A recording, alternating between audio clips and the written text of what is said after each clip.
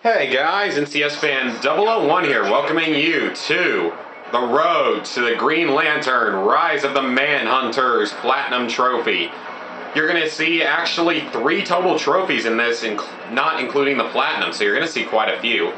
First thing I gotta do, make Green Lantern dizzy a bunch of times. I've already done it a few times. There it is. Okay, that's one of the trophies out of the way. I was initially going to save that for last because I didn't know how long this other one was going to take. Okay, so now that that's done, you have to do it 10 total times, but I only need to do it a few more times because I've been doing it a few times throughout the game. Okay, so the only trophy I have left is well, actually the 2 trophies I have left are related to purchasing all upgrades, and that is a bit louder than I had intended. So those are the only 2 things I got left to do. Overall, this is a pretty easy game to Platinum, but it's not as easy, fast, or just really, yeah, it's really just not as easy or as fast as I was initially sort of expecting it to be. It also requires quite a bit of grinding for the Platinum because you have to fully upgrade all the abilities and you still need to grind out like another 140,000, well maybe not that many, but a lot of additional points. And like I said, this game wasn't really as easy as I was initially expecting on the hardest difficulty. I mean, it's not supposed to be easy on a hard difficulty, but still, like, it was harder than I was expecting it to be for your typical game like this. This is a T-rated game. It's not necessarily like an E or E10 game like Up or Cars Racer-Rama and such. However, there's a really easy exploit that makes it go faster, and that is basically you just have to go in and use a second controller most of the way through, and then it basically will save you a lot of the time. Because if you if you use a second controller, it's like pretty much nothing the game can really do to you. Because if one character dies, the other one just has to stay alive for 10 more seconds, and the down character gets revived. So that's the strategy I used a lot of the time just to make it go a little faster. It would have gone even faster if I'd actually had like a second player. Unfortunately, I did not have like a second player. Ah, no, not quite.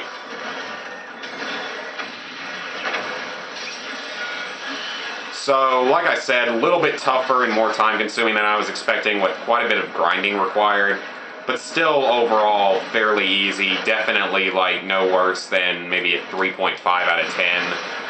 And that's more just because, like, if you don't really have the method, the 2-controller method. But you do need to have a second controller to even platinum the game in the first place, because there is a co-op trophy. And, like, the controls on the camera don't work too well in this game, so yeah, it's really just not that good of a game. Okay, let's buy our final upgrade. At least this time you got to see some combat in this. I don't know what that was, and I really don't care. Alright, let's let the trophies pop. Yay, big spender. This game has like a really bad trophy delay too. Complete control, and fear this. So yeah, this game has worse trophy delay than a lot of games for whatever reason. I don't know why, but some games are just kind of like that. So that's something you gotta get used to with this game, is the trophy delay is kind of aggravating, but overall it's not too tough.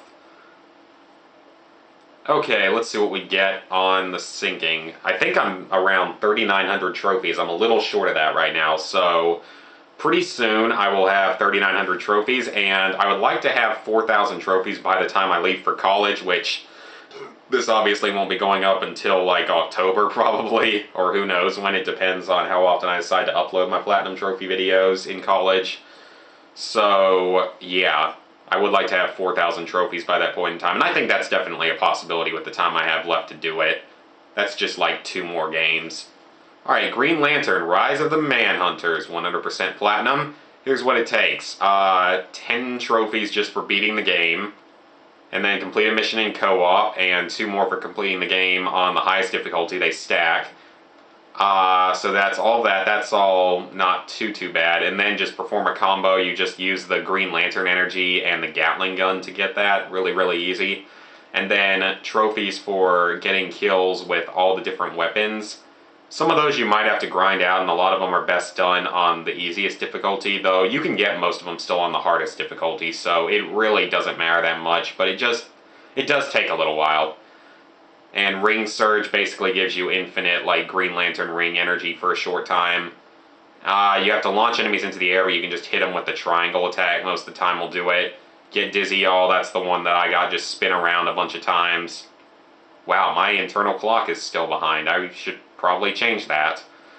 Reach level 10 of experience. You'll reach that by the end of the story, and definitely by the end of the grinding. There's only 14 collectibles in the game. They aren't too hard to find, but there are guides for it. Purchase all the attack upgrades and ring surge upgrades, so those are all just purchasing things. Like I said, that's what you're going to have to grind out at the end of the game. But overall, not too challenging of a platinum trophy.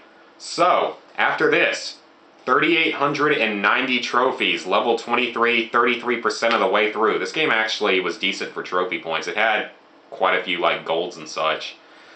62 platinums, 314 golds, 971 silvers, 2,543 bronzes.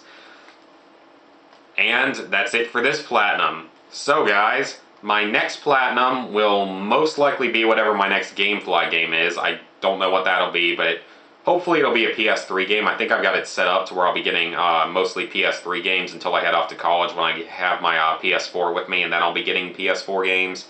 So, I've been working on Shadow of the Colossus, but I do not expect to platinum it. However, I do expect to at least finish it and get a few more trophies out of it. Because it's a hard game to platinum. It's rated like an 8.5 out of 10, and I can see why. So, I'm working on that and getting at least a little more progress in that, but most likely the next platinum will just be whatever the next Gamefly game is, and that'll probably be the next few platinums, because I don't expect to buy a game anytime soon except maybe Destiny. So, I hope you guys enjoy this video. See you guys next time.